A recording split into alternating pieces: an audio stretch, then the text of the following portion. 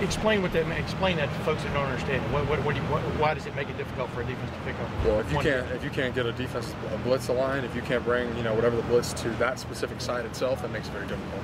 So again, when you're playing, the referee puts the ball, gets out of the way, starts the clock, and we're snapping the ball. Defenses can't tilt their coverage, and then depending on what our formation is itself, also it gives the defense a very difficult time to be able to adjust to the formation itself, adjust to what their blitzes are and who's going to be coming, and then really be able to pick out that guy as well. So that brings a very unique advantage on our behalf going against defenses. Who's been working most with you at that right guard spot this week or the first 2 days? Right now, just Demetrius Knox and Matt Barone. Kind of right now, they're splitting the 1 reps. Yeah. Again, I'm very comfortable with either one who goes in there. They're preparing, again, if it were to be them, and if the other person is, just making sure that they're prepared, they're aware of what goes on, the looks, what we're going against, and then who we're playing against as well. So, because every rusher has a unique set of skills itself, and be prepared for all of it. Billy, what's cool about playing as a away game at a program with such tradition and full house and things that they do, things that the crowd does? I think, and I can speak on behalf of the Big Ten itself, that's every away game that we go to. I mean, you're talking, again, having an opportunity to go play the Big House every other year, an opportunity to go play Michigan State Stadium every year.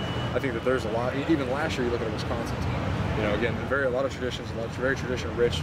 Fans are very prideful. And it's a great opportunity for us to go in a big-time atmosphere and kind of really be able to showcase our skills and all the hard work that we put into it. So again, going to a place like Nebraska, I've never played in Nebraska over the past 5 years that I've been here. Again, looking for a unique challenge. Again, the fans are supposed to be great. The stadium atmosphere is top-notch again, so we're looking for a good challenge and having a good, fun experience. Do you like away games? I do. I think it presents a unique challenge, and because of the fact that the locker room is all you have. You don't have your fans. You don't have the comfort of your hotel, the comfort of your familiar area and your town, et cetera, et cetera. Your mom and dad coming down, just depending on how far you are. So I like it because it's a unique challenge, especially you get an opportunity to go against. When we look at last year itself, going to Michigan State, going to Wisconsin, going to who else would play Big Ten? But you get my point, Maryland, some of those other teams. You get to go to places like that, and it's whoever you bring on that bus, whoever you bring on that plane, that's all you have, and that's what brings a unique challenge again. It brings that team aspect behind it. So I really enjoy it. Do you do homework? Do you look up from Nebraska Stadium and do a little homework on what it's all about and stuff, the tradition involved? I mean, it was designed in some respect after Ohio Stadium. It's like a mini version. As far keep as up with stuff like that? Not as far as like the stadium tradition behind it. I mean, like every team in the Big Ten has their tradition and stuff. Like Wisconsin can jump around, hang on Sloopy in Ohio Stadium, and each stadium has their own type thing. So for that aspect, but as far as the engineering design behind the stadium, not so much. You need to research the right stuff. Make sure it's all uniform. Let's just go fix some of that. Do you happen to know what happened last time Ohio State went to Nebraska? Didn't we lose? I actually told we lost. Well, let's start to wrap it up, folks. Y'all were big. Braxton got hurt, and then y'all got beat. It was that crazy 2011 season.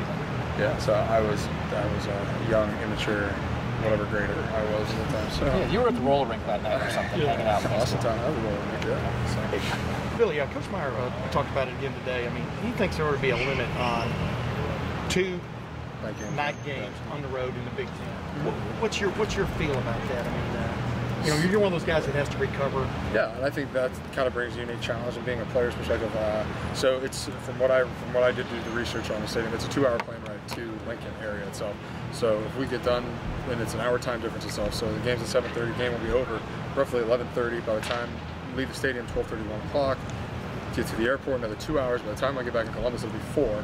Time you're done through all that stuff. And by the time I get back to Woody, it's roughly about 5. And I don't get back to my apartment until about 5:15, 5:30. So that's ridiculously insane and very difficult. But that again, that comes with being a student athlete itself. So it's a trade-off.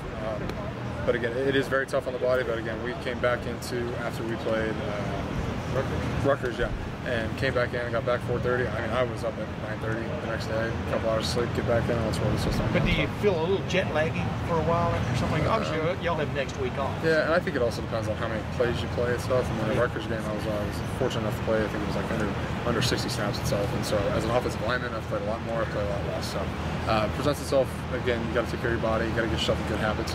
And then I do think, 2 night games, because again, next thing you know, people like last year, Wisconsin was a night game, Penn State was a night game.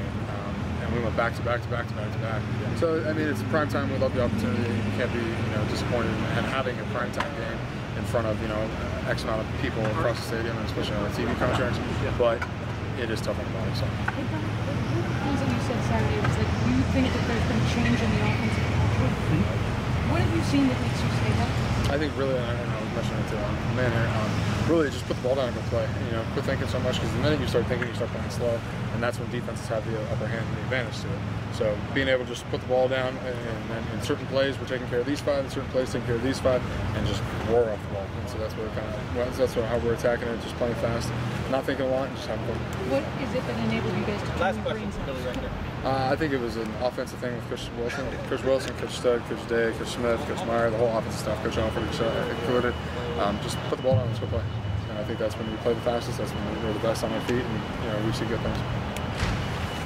Cool. Thanks, Coach. Thanks, appreciate it, man.